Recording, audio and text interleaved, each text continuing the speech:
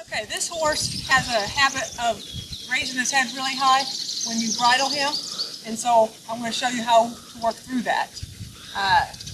Ideally, you would teach your horse to lower his head to pressure here before you start this, but he doesn't really know that very well, so, and maybe your horse at home doesn't know that very well, so he's probably a good candidate to show.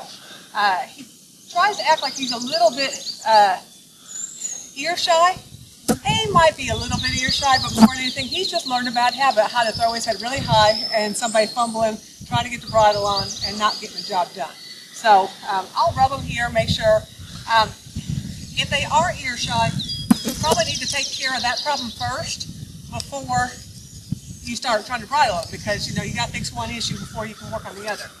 If you get one that is ear shy, then grab hold of their ear and rub. Notice how my elbow is here attached to the horse. My whole entire forearm is attached to that horse. If I have a horse that's going to be throwing his head around or trying to get away from me, I attach all this to the horse so I can stay with him. If I just come out here like this and try to grab his ear, when he flicks his head away, he's going to get rid of my hand. When he gets rid of my hand, that took the pressure off. That teaches him a bad habit.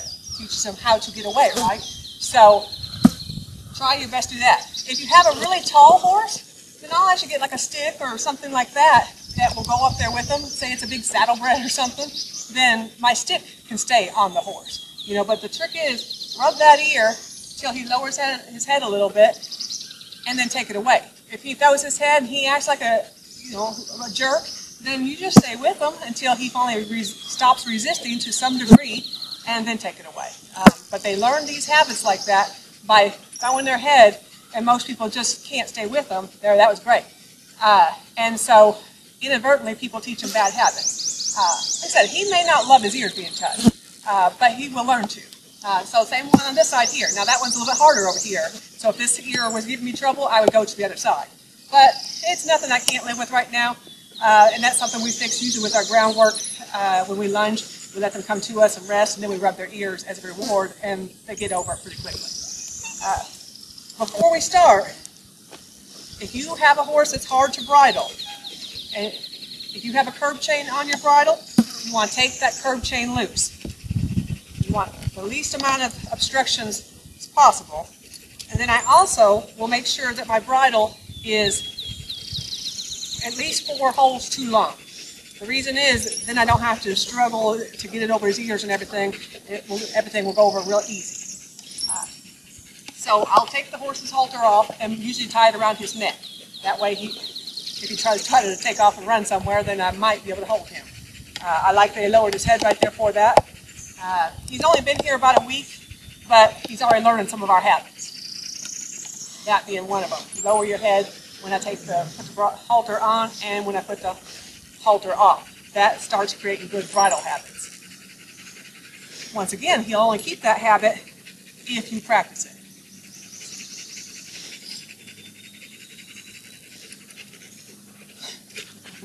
All right, now see already? I haven't even tried, and he's throwing his head and raising his head and everything else, right?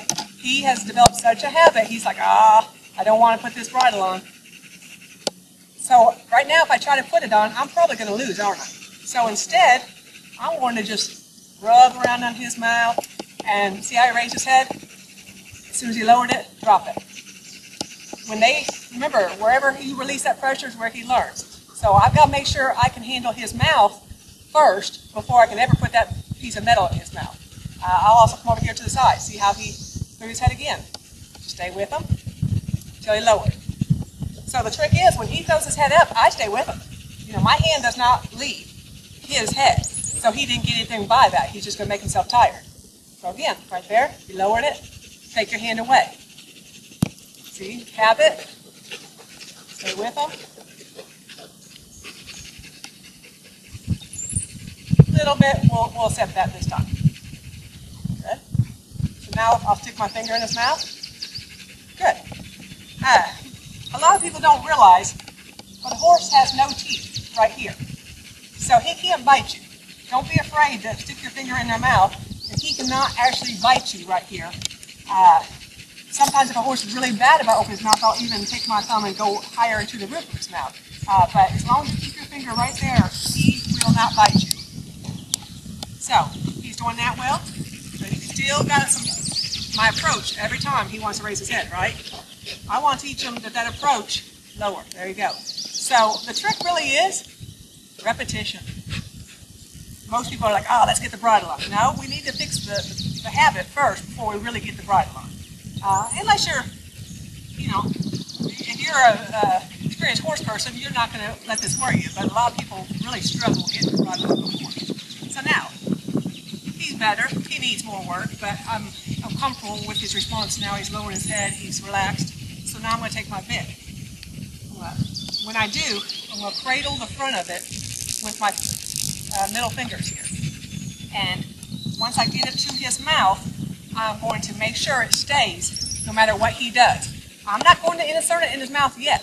I'm just going to hold it there at the muzzle until he stops struggling, and then I'm going to take it away. So he raised his head there, took it away. Took it away. And believe it or not, the first time we saw this horse being bridled, it was a rodeo. But the manners that we start working on come back to this, and he's already getting better because he realizes that one, we're the leader, and two, we're fair.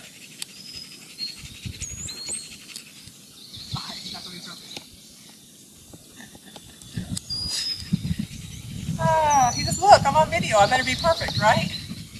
Okay, now, when their head gets this low, I love it.